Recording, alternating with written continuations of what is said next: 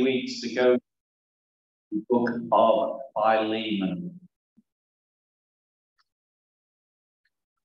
Philemon is a small book, but Philemon, I trust, has a very significant message for us as a church. In our entrance hall now, we have the words, welcome. It's a nice display on the notice board.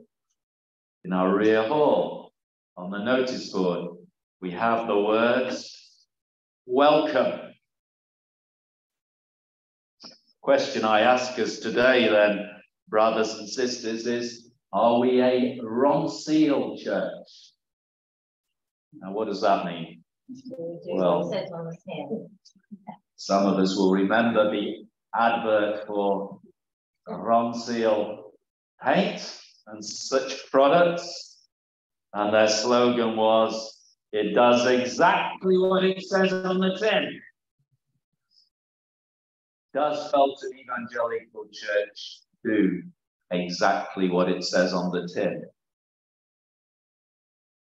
Two notices say, welcome. The question I have for us this morning time then is, are we a warm and welcoming church? Do you find Felton Evangelical Church to be a warm and welcoming place? It should be, because we are a Christian church. And in Christ, there is a warm welcome with God, from God, and as those who are in Christ, we should reflect that. Warm and welcoming. Previously, in sin, there's rejection, there's rebellion, and the message was towards us from God was keep away, no entry. Because of our sin, we stand under the judgment and rejection of God. But now in Christ, who gave himself on the cross for our sins to open up the way, to smash the barrier, as it were, through his resurrection power, there is a message now that comes and says, welcome, come on in. Everything has changed. Christ Jesus makes all the difference. Now we stand as a people, as Christian people who stand together as those who know the welcome of God.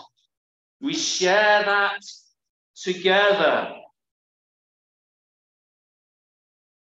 So we come to the book of Philemon. And as we look at these first 7 verses, I think we can say that there is some warmth and some welcome in them. There is a true fellowship expressed in those first 7 verses and experienced between some Christian people, specifically between Paul and Philemon himself. And at the heart of it is Christ Jesus.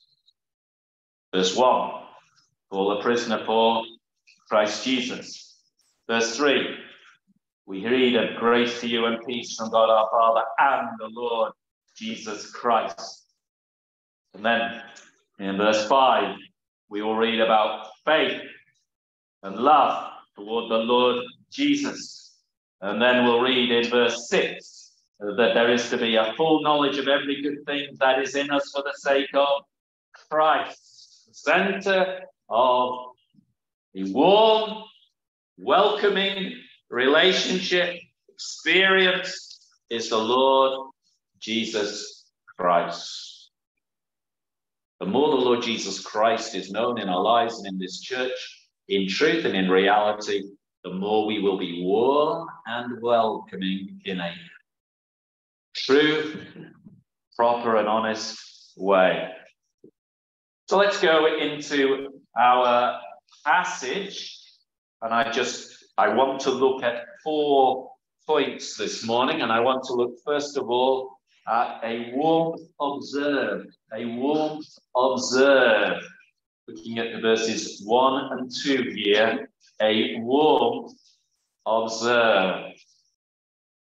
Let's read the verses. Paul, a prisoner for Christ Jesus, and Timothy, our brother, to Philemon, our beloved fellow worker, and Apphia, our sister, and Archippus, our fellow soldier, and the church in your house. Let's think first of all then of Paul here.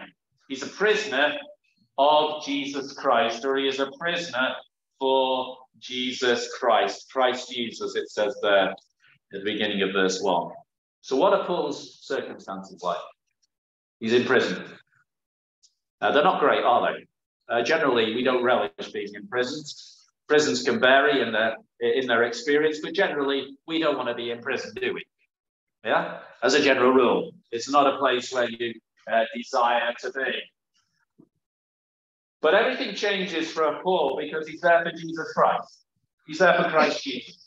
He's not there for any accidental reason. Most people would get quite angry or quite upset, quite annoyed about being in prison. But Paul accepts his situation as the appointment of Christ Jesus, and that he is there to be a witness for Christ Jesus. You see, it changes his attitude, that he's not a miserable and grim and bitter person. He is a person who is showing love and affection and enjoying the delight of fellow Christians in his own heart. So I give you all a challenge and give myself a challenge. What about your situation? You might think it's not as good as I would like it to be. Your marriage might not be as good as you like it to be. Some of you are stuck in a hotel in this country and you might not want to be there at all. You want your situation to change. But Paul would remind us that wherever we're found, according to the arrangement of God, remember, you're a true Christian, submitting to God, then it's for Jesus Christ. You're there in that situation for him. That makes everything different. To know that he has ordered and arranged everything. You can live in an optimistic and loving way from that situation. So Paul has got an outgoing heart, not a closed heart, but he's got warmth coming out of his heart towards, well, we got some other people here, haven't we? First of all, we got Timothy. Timothy's with him and he's a brother. So we're thinking about, we're observing this warmth that's coming first from Paul, and then there's a family relationship with Timothy. He's a brother in Christ. Remember, as the church of God, we are a family, we are brothers and sisters together. And to Philemon there, who's a beloved fellow worker. Dear friendship, closeness, affection, engaging in the work of God together, knowing that we are serving the same God and we're involved in the same work. And then there's a sister here, dear Apphia.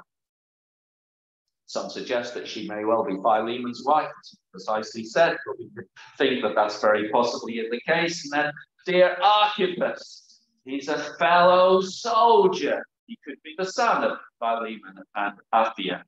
But there's this warmth again.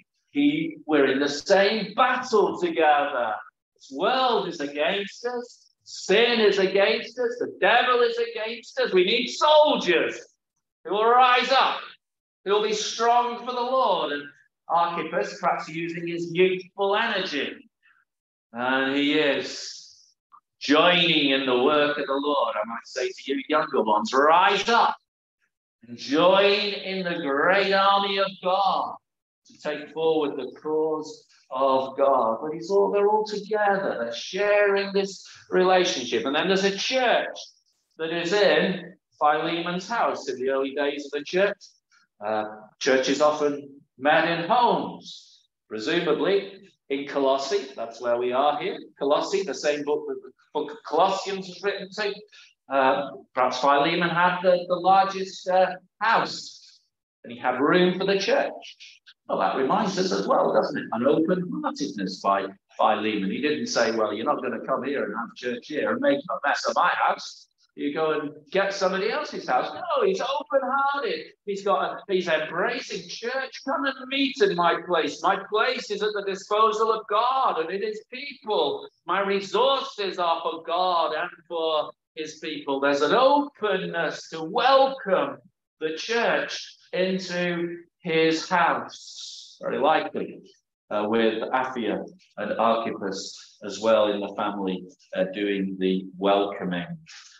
And so, well, there's a challenge there, isn't it, to open up our own homes for the cause of God. There's a challenge to give our own resources as we're having this giving day for the work of God here, specifically the building project, thinking of what we can do as we're open-hearted to give for the Lord's cause. So what I want to start off with, I just feel there's a good deal of warmth going on here. There's just a good deal of welcome and appreciation of one another and just enjoying being together.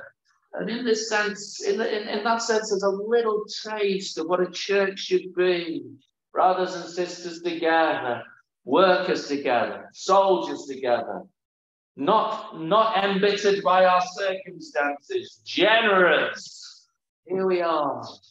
We can observe this warmth, and we're thinking, is this something that we might say we reflect as a church? We should be reflecting as a church.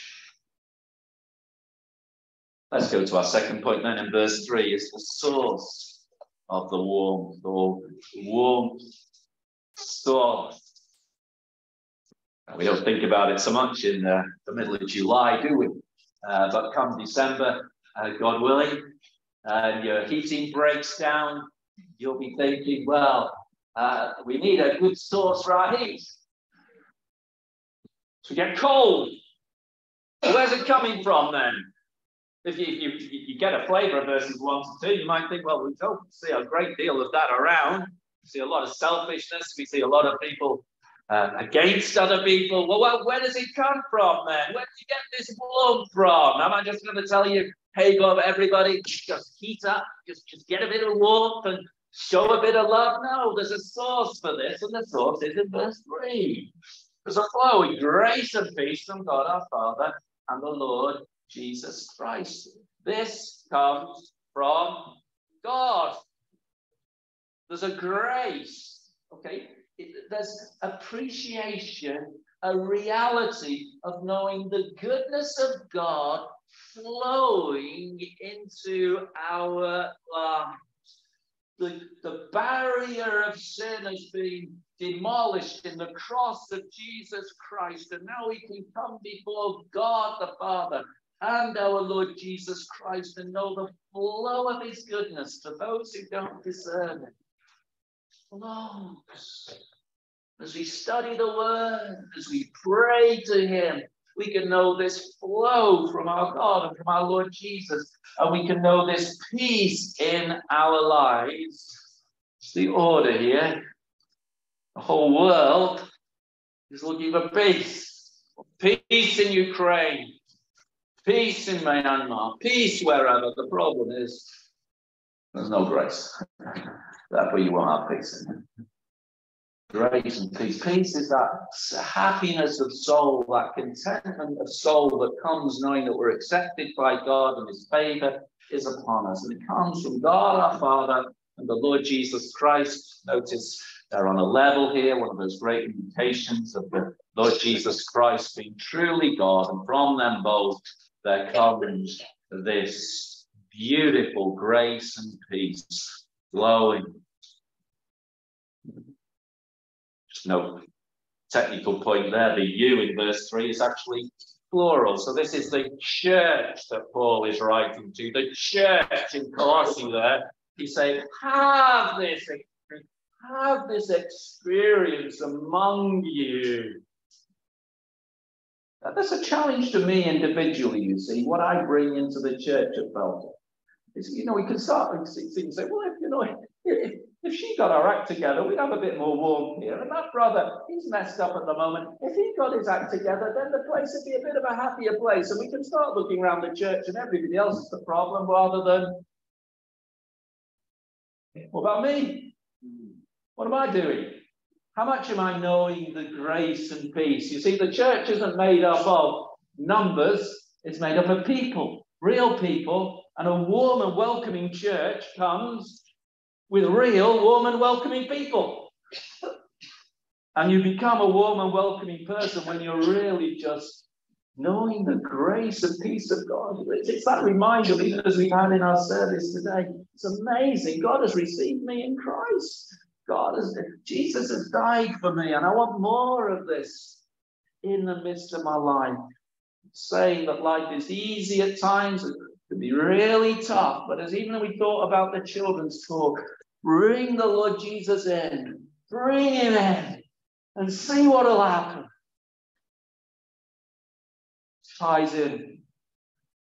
Church is really devoted to God. So what I'm driving into then in verse 2 is we've observed this warmth and we think that looks pretty. That looks nice. It would be good to have some of that stuff around in verses 1 and 2. And in verse 3, we'll see where it comes from. We see where the heater is. Where the heater is. And it's flowing from God. We believe in God. God of all grace. God who brings peace by that grace. Well, let's think then in our third point, which takes us to verses 4 to 6, is the flowing of the warmth. Flowing of the warmth. In verses 4 to 7, we're back specifically in Paul's relationship with Timothy and the affection and love that there is between them, and particularly as Paul appreciates all of the warmth and welcoming nature of Philemon's character. So I'll read verses 4 to 6, and just to get a sense of this warmth flowing. Here's Paul. He says, I thank my God always when I remember you, as he thinks of Philemon. I thank my God always when I remember you in my prayers, because I hear of your love, the faith that you have toward the Lord Jesus and for all the saints. And I pray that the sharing of your faith may become effective for the full knowledge of every good thing that is in us for the sake of Christ. And so the heat is flowing here. It's really on the move. And it's on the move, yes, in this relationship between Paul and Philemon, but in Philemon's life himself and the impact that he is having. So let's think something about that flow. Well, there's some prayer going on here, isn't there? There's some prayer and thanksgivings. Prayer and thanksgivings. I thank my God always when I remember you in my prayers. Paul remembers Philemon and thanks God. Paul prays for Philemon, and as he's praying, he's thanking God. He's thanking God for him, thanking God for what is happening in his life. Well, it's a good thing to be reminded of for ourselves again this morning, isn't it? As a church, the warmth and the welcome will be flowing when we're praying for each other. We're about 34 members now, I think. I'm challenged again myself how much I'm giving thanks and praying for all the others who are the committed members of Felton Evangelical Church. And I challenge each of us to be praying and giving thanks for one another. Thanking God for the work. Thanking God for saving such and such a person in the church. But the flow of these thanksgivings and prayers is because of certain stuff that is happening in Philemon's life. Because, verse 5, I hear of your love and of the faith that you have toward the Lord Jesus. It's an ongoing thing. Christianity is not just that we believe in Jesus Christ, that we twiddle our thumbs and say, and wait for heaven. You know, it's not just sort of, well, I'm saved now. I just go and do what I want. Christianity is about experiencing the life of God. It's about trusting him continually in each circumstance of life and each day of life. We're trusting him. We're having faith, continually trusting him. I'm trusting him for my children. I'm trusting him for everything. I'm trusting him for my church. So here we are, you see. Here is there's love and faith that Philemon has towards the Lord Jesus. Seen in his life that he loves the Lord Jesus and that he's trusting him. You know, people who are trusting in the Lord Jesus and loving him, I think you can probably get a sense of the difference between somebody who's doing that and somebody who's not doing that by their attitude to life. Somebody who's doing that, there's a positivity. You know, I've got a Savior who's in control of everything. I'm not sure about all the details of my life, but I know he's there and I can trust him. And there's an optimism to life. For those who closed off their love and faith in the Lord Jesus, there's a general pessimism, a general negativity, a general selfishness. And so, fellow believers, I'm encouraging us again to love the Lord Jesus, to be passionately devoted to him. And if you love the Lord Jesus, it'll be shown in what he says. You love somebody, do what they say. Learn his word. Keep trusting him, Lord. I don't understand all my life, but I'm trusting you. So we see here there's prayer, there's thanksgiving, there's faith, and there's love. And then we hit a point which is a little bit, we could be a bit unsure about, but I want us to be made certain about it as we read all of verse 5. It says, because I hear of your love and of the faith that you have toward the Lord Jesus. Yeah, we're okay with that so far. We can understand that. It's the next bit that can be a bit troubling when it says, and for all the saints. And for all the saints. Well, if you read the sentence, it basically means he's got love and faith for all, he's got love for and faith in all the saints. Not just in the Lord Jesus, but in all the saints. So there is an outgoing heart towards the people of God. They go together, you see. If you love God, you love the Lord Jesus, and you're trusting him, then there's an outgoing heart to the people of God.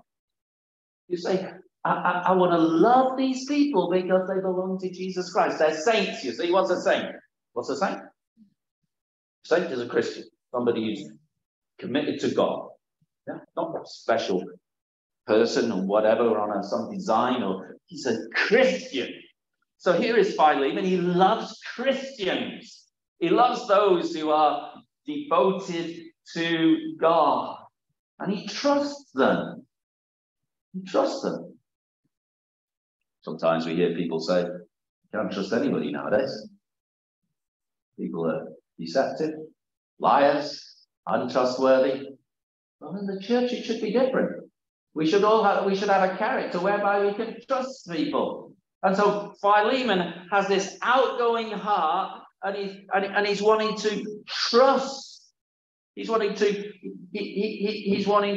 trust the people of God. His heart is towards them. His heart is to embrace them. His heart is to help them. That's the character of Philemon's life. See, some of us say, well, I'm not going to get involved in anybody's life. And we say, why won't I do it? I might get hurt. I might get hurt. Okay? But love says, you're the Lord's, and I want the best for you. And okay, I may make myself vulnerable. It could lead me to problems, but I just want to bless you. I just want to see good in your life because you are a fellow believer. I encourage us to think more and more about this, brothers and sisters, to not have a hard heart that withdraws and keeps people at arm's length and says, I'm not going to trust anybody because I might get hurt. It's a heart rather that's open with the love of God and loves other Christians and says, well, how can I help them? How can I do good to them? And I'm going to commit myself to them. So I want to embrace them. there's somebody you're struggling with in the church, and you really need to think about how that is worked out. Pray about that. Because it's the call of God, this outgoing, flowing, warm, and welcome that is in the heart of Philemon, and Paul is loving it. And we come into verse 6. He says, I pray for the sharing of your faith may become effective for the full knowledge of every good thing that is in us for the sake of Christ. Now, I think that's building on this whole outgoing heart to other Christians. Here is the sharing. The idea is the sharing is the enjoying together of that which belongs to God. We're enjoying together that which belongs to God. We're sharing the same interests. We're speaking of the word of God together. We're speaking of the work of God together. We're interested in each other's welfare. We are a people who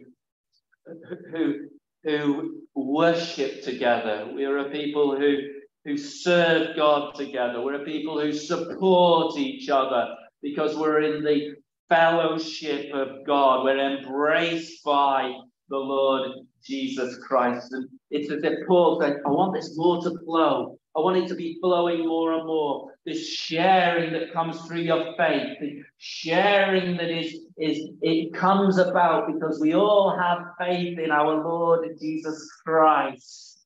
It becomes more effective for the full knowledge of every good thing. So we're growing together. It's as if we're becoming more aware of God. We're becoming more impacted by God.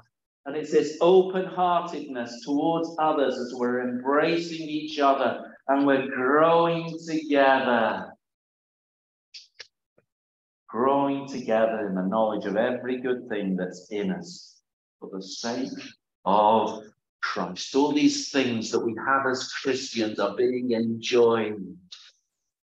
And they're growing, they're expanding as we use them and interact together concerning them. It's all for the sake of Christ. And so it's just this whole sense, you see, of things being operating, of affection, of love, of celebrating everything concerning the Lord Jesus Christ, that we enjoy it together. And obviously it means a closeness, isn't it? Spending time together, concern for one another, using WhatsApp groups, all these things to build ourselves up in the knowledge and appreciation of that great fellowship, that great sharing we have been brought into. So that's verses 4 to 6. And amid some of the perhaps the complex details there, I just want the sense of this flow of warmth and welcome that is being seen in Philemon's life as he engages with other Christians and the life of the Lord Jesus flows through him. Finally, I want to come to the warmth experienced in verse 7. The warmth experienced in verse 7.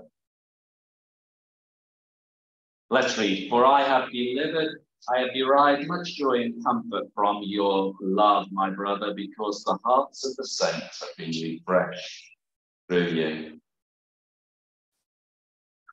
There's Paul rather, saying concerning Philemon, I've been really encouraged. I have been really brought to have much joy and comfort because I've heard of you. I know of you, dear Philemon, my brother, that the hearts of the saints have been refreshed through you. What does this mean? Well, the church there at Colossae, Philemon is known as a brother who encourages people. He's known as a brother who helps people to move forward in their faith in Christ. This word refresh, what is it? What is it to be refreshed? Well, July's not been as hot as this time last year, but if it was this time last year and you got a nice glass of water even in the middle of the day, you would say, oh, that's great. That's refreshing. That's refreshing. Because you feel parched. You feel as though you just need something to brighten you up because you're so thirsty. Well, in the way of this world, which doesn't offer us a great deal of encouragement, the normal ways of this world is not to encourage Christians and to go in the way of righteousness, and it's completely the other direction. You feel drained and exhausted by the people of this world. Here is Philemon, and you don't feel drained and exhausted by him. You feel encouraged. You feel he refreshes you. You feel he's just got that manner of life and the words that he speaks that encourage you to keep going and following the way of God. And he brings refreshment to your soul. And that's what was happening as his life was impacting the life of others. It was his love, his desire for other Christians. And they were being refreshed. So, brothers and sisters, are we refreshers? Are we refreshers? It was a sweet, I don't know whether it's still around, called refreshers, isn't it? But are you a refresher? Somebody mentions my name or your name, would one of the things that comes to mind though, oh, I feel they really refreshed me. They've done me a lot of good. They've really encouraged me in their lives. Or would they say, well, oh, he's a real misery. I don't want to be around him. You just feel depressed after being with him. See, here is these people were experiencing a warmth coming through Philemon. I trust we have a lot of refreshers. I know we have a good number of refreshers at Philemon on Jolly Church, and we praise God for that. But let's go more into the refreshing business like Philemon was. So let's draw things to a conclusion now. I trust you've been with my flow here, and it's all about the warmth of the Christian family as it's experienced particularly between Paul and Philemon, but as that expands and impacts others as well. Healthy Christian living spreads a warmth and a welcome into the lives of others. And so how are we? Felton Evangelical Church. How are we with regard to being warm and welcoming?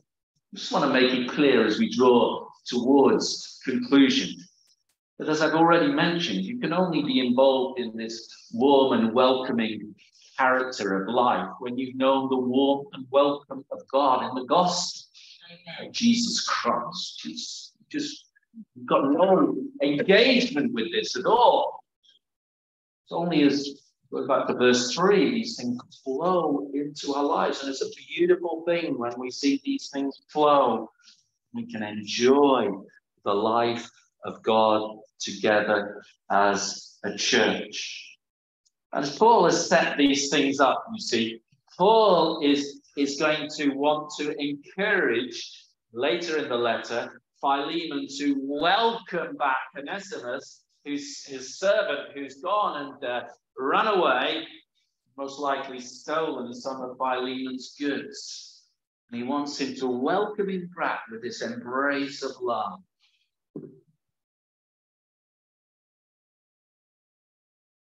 And as we thought about all these things this morning, really, these things are ultimately a reflection of who God is.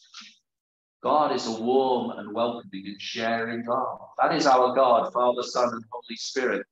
He's existed throughout eternity with this beautiful, warm relationship. And as Christians, we enter into that And we should be wanting to share that between ourselves in a similar way to which the Father, Son, and Holy Spirit do. And we would want to see others welcomed into that, to enjoy this beautiful, warm relationship which comes from our God. Let's be honest, finally. When it comes down to it, the world may offer stuff like this, but it can't deliver.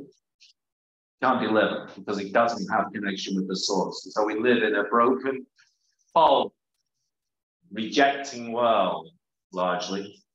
It's where the church should be so different. That's why it's beautiful to see people from different races and backgrounds coming together in this church. But we need to go on more and more being built up and enjoying this relationship with our God so that we can be those who are a people who are warm and welcoming. Let's pray.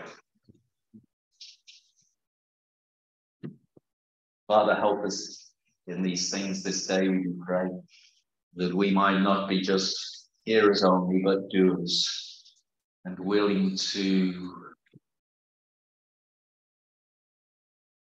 in the name of your own holy self, embrace all of the people of God, to love according to your love, sourced in yourself through Jesus Christ, that we might be enabled to go on from strength to strength, bigger, better for our God.